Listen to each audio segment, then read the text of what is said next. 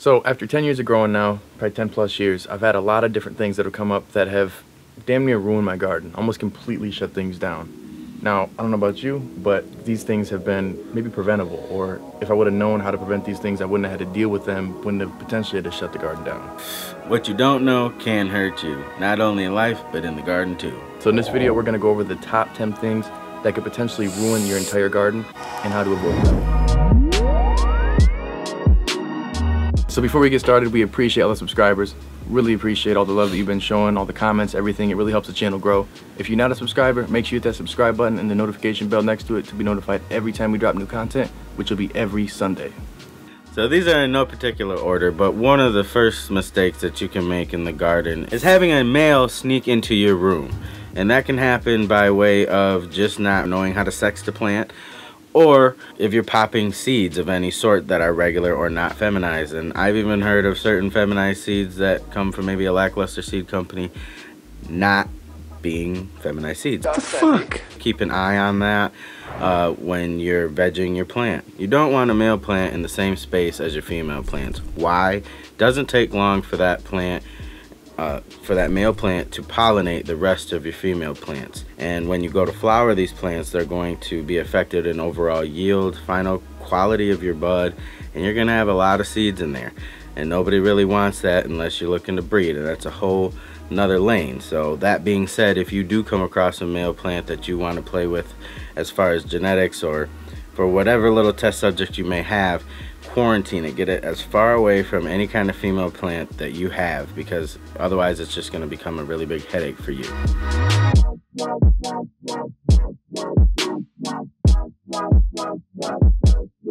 The next mistake to avoid is light. Now, not light in general, but light mistakes. Now, looking at things like low quality lighting, just regular house lighting. I hear a lot of people saying they're just using a regular LED from in their house or some basic light, but essentially it's not going to be enough power to give your plant what it needs. Now, your seedling may grow, it may be decent, so to speak, but it's not going to pack on the weight that'll make it worth growing. Now, if you do have good quality lighting, you need to make sure that you have the right amount. Too little or too much could definitely hurt your garden. Now, if you're looking at a scenario with too little of lighting, those plants are going to basically just be weak and wispy and they're not going to grow like they need to. Too much, it could potentially cause stress and hurt them and overall stunt the growth at the same time. So you don't want to get too much or too little. You want to kind of find that right point, especially for how many plants you have within your space. Another thing is you don't want to have your lights too close or too far. Now, having them too close could potentially burn them, especially in flower. Even in veg, if your plants are getting into the lights, they're going to burn. It's happened to me numerous times. It still happens when I don't do low stress training or scrogging. So you want to make sure you're paying attention to how close that light is. If it's too far away, your plants are going to stretch. Now, I've had times where seedlings were a little bit lower than clones that I had, or the canopy wasn't completely even, and at that point I had lankier, gangly plants compared to the stronger, more stout, good ones of the same exact genetics, but it was because one was closer to the light, the other was further, so it was stretching to reach for it. So you want to make sure that the light is kind of in an ideal place. Normally for me, using the 315 watt ceramic metal halide, I keep my light around 6 inches to maybe 18 inches at the very most. Another problem could be not necessarily the light in your room, but the light outside your room. Now, especially in flower, this is the biggest issue, is if you have light leakage in your room, you risk getting seeds. Essentially, the stress to your plant could cause seeds. It's not going to re-veg because it's not consistent light, it's just light leakage, there's some coming in there. Now, if you have a tent, you want to make sure that it's sealed up and that you don't have any holes or issues like that. If you're in a room that's essentially just built up from the ground up or that you put together, you want to make sure that there's no light leakage at night. You can use something like a green light to kind of cancel it out, but for the most part, you need to seal up everything so that there's no light coming in to ruin your flower. Out of the Dexwood.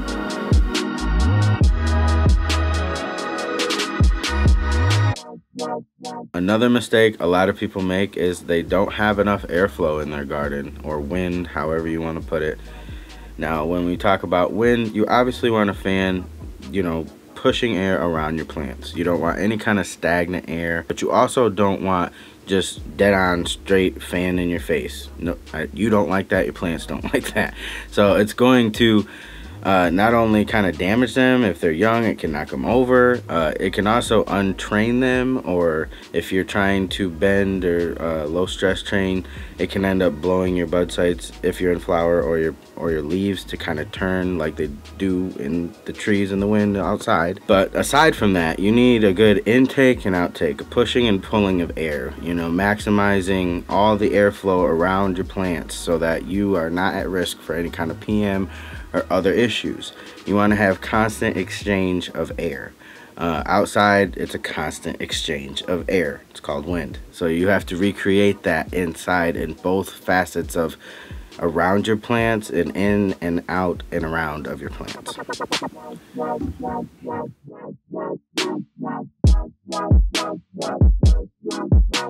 Next mistake you want to avoid is low quality or not enough nutrients. Now, in different points of your garden, plants are going to need different nutrients, the macro and the micronutrients. Now, essentially, all plants are going to need the same thing, but when they need it is going to vary. So if you're not feeding your plants at the right time, you're going to really struggle with getting the results they need. Too much nitrogen in flower is going to result in toxicities. Not enough nitrogen in veg could result in deficiencies. So also when it comes to bottle nutrients, even different amended nutrients in your mediums or dry amendments, whatever, it does vary in what the mixes contain. Now, some things are going to have more all-in-one mixes, others are going to be broken apart as kind of like a key. Like with advanced nutrients, they have everything broken down piece by piece, which can be good for some growers, but on other growers, it could be a little bit of an issue. Also, if you're looking at an amended medium, something like that has essentially all your nutrients in them, you want to make sure that it's the right quality, that it's meant for the right stages of your garden, and that you're amending it properly if you need to. Now, something like a Happy Frog, I know people will just be like, good to go. Well, for the first 3 weeks, you're good. Same with something like a Miracle Grow, and throughout that, you're not necessarily going to have the full grow period. Now, there's different full soils, like a builder soil that you can mix yourself, but at the same time, you're going to have to mix a flowering solution. You're not going to be able to just have only veg. Whether you have to add a tea or amend more for flowering, you're going to have to do something to make sure that you're getting the right amount of nutrients through that whole entire process.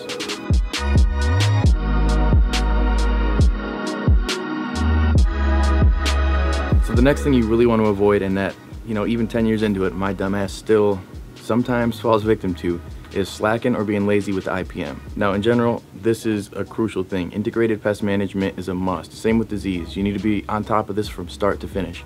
Now, recently, when finishing my course and working on another course right now for the 420 Growers Club, I was really slacking on my veg. I didn't pay as much attention to it. I didn't even train my plants quite as much because I was so focused on documenting the content in the flowering room. So with that being said, I wasn't working on IPM in there. So I brought in 2 clones that were strains that I really liked, but one happened to have thrips. Unfortunately, it spread. And by not being on top of it, not having the initial management set up and in the avoidance set up, I let it happen. You can shoot yourself in the foot by not being on top of things. Some growers get away with an entire cycle not having to worry about it, but others, if you have those problems in veg where you end up getting the bugs, you're gonna be dealing with it all the way up into harvest. And you know, if you smoke brickweed like us back in the day, you've probably smoked a lot of weird bugs and a lot of weird shit, but nowadays there's no reason why you should do that, especially when you grow it yourself. So if you're avoiding stuff and take care of the management when you're in veg and you're just in general on top of it, not being lazy, not slacking, your whole garden will definitely flourish.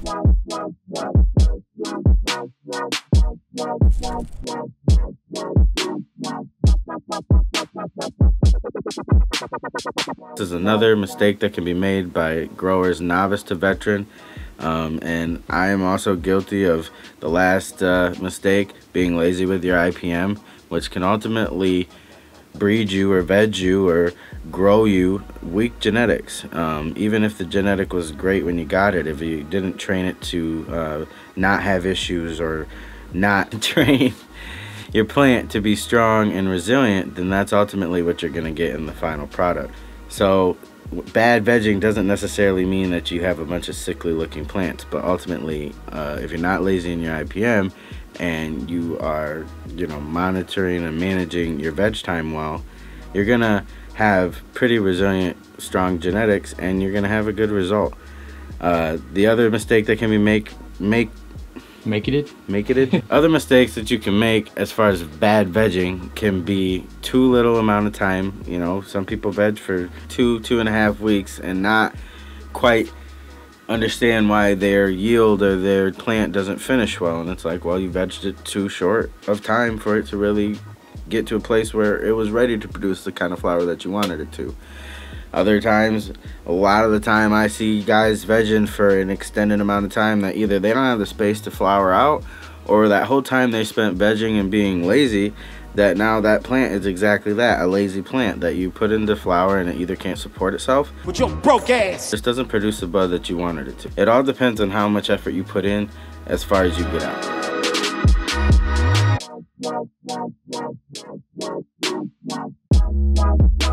The next thing that I can't stress enough, I've talked about so much, and Trey almost knocks me for it at this point, is do not clone a shitty phenotype.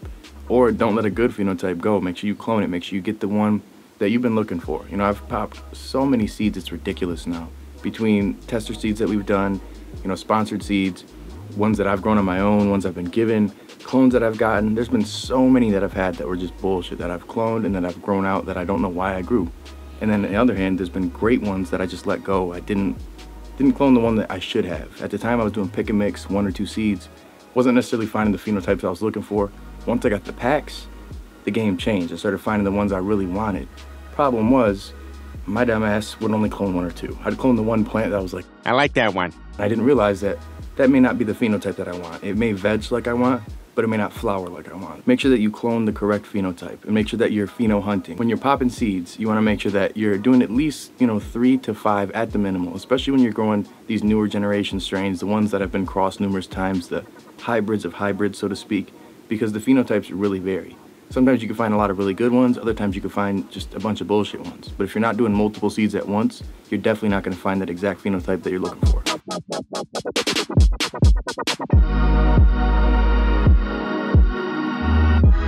So another mistake that I see probably too often, and I'm guilty of too. I think me and Rob are both guilty of all these things we're telling you guys. That's why we try to bring it to you, because we try to save you guys a whole bunch of trial and error. But too much plants, not enough space.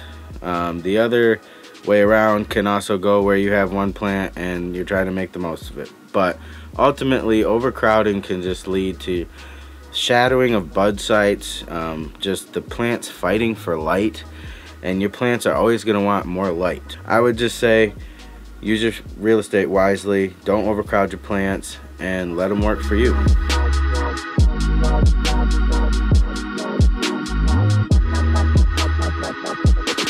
So number 9 would be, do not spray anything during flower, especially like later into flower. You really don't want to do that. I've sprayed midway through, like 2 weeks, 3 weeks in, but mainly just on the stems or on the leaves, and that's only when I had an issue like powdery mildew and I really didn't want to have to throw my plants out and it's just me smoking it. But for the most part, there's some major risks that you can deal with. Now recently, I had a close person, we'll say, spray some plants with, I don't even know what the substance was, but sprayed some plants for mites during when the lights were on. And when you do that, you risk burning your plants. All the water droplets essentially can magnify onto your leaves, and it's just like using a magnifying glass. It'll burn holes right into your leaves, and it'll leave your plants just all riddled up and messed up. And then if you're spraying in flower when the lights come on, you risk not only bud rot, but burning those plants too. Not just the leaves, but burning the bud. You can have, you know, pistils that are completely white, that also the next day are totally orange, literally just from them being burnt. So you want to make sure you avoid spraying anything at all in there. I've even seen powdery mildew pop up from the moisture getting trapped in little areas like lower ends of the leaves, bases of the plant, things like that. You want to make sure that you don't have any sort of extra moisture in there. You're keeping those, you know, the humidity level right, and adding spray to there is just going to fuck things up. And in general, smoking any kind of pesticides, miticide, anything like that is going to be bad. You don't want to do that. There hasn't been like 20 years, 30 years of testing on what it's like to smoke it. So, I mean, think about smoking cigarettes. They're adding all these random chemicals to it. We don't want to add extra chemicals and smoke it. This is cannabis, so don't spray your shit. Just do it in veg.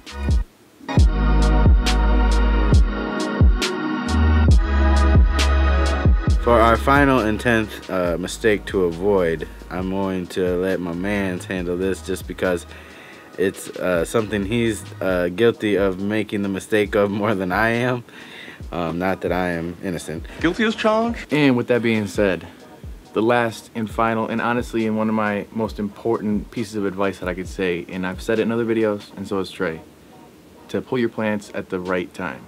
Now, essentially, some genetics are going to vary. I've had some that'll be done in, you know, 7 weeks, literally, like 49 days I've had a strain done. And I've had others of the same seeds that needed 56 days. And then right now, currently, I have one that is ready in 8 weeks, and I have one that's ready in 9 weeks. Now you can fuck around and pull a plant a little bit too early based on just the look, and it's not really going to be fully mature or have the terps that you're looking for. Speaking of, this doesn't either. You need to look at more things like the trichomes. Recently, a Grow Me in the 420 Growers Club was talking about a plant he was going to pull, and honestly, I think it needs a little bit longer. Looking at just the outside of the plant, it does look just about ready. But what you really need to look at is those trichomes, because in general, the plant is going to tell you when it's ready.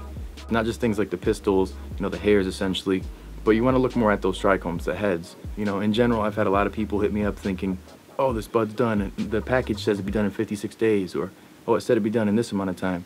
You got to judge the plant by the plant, making sure you're looking at all the different areas of it. And knowing that the plant's going to be done soon, you want to make sure that you're flushing it accordingly. Now, if you're in a totally organic amended medium, you may not need to, but most mediums you're going to need to flush it. So knowing that your trichomes are starting to get to that amber point and you need another 2 weeks to finish, you're going to want to start to flush, let them finish off properly, or you're going to risk getting some hay flavored, basic, boofy ass weed. And that really sucks when you put all that effort from veg to finish and the finish was just crap. If this video helped you and you need more tips like that, or you need some one-on-one help with your grow, check out the 420 Growers Club. Link will be in the description. We appreciate it, and you already know, stay lifted.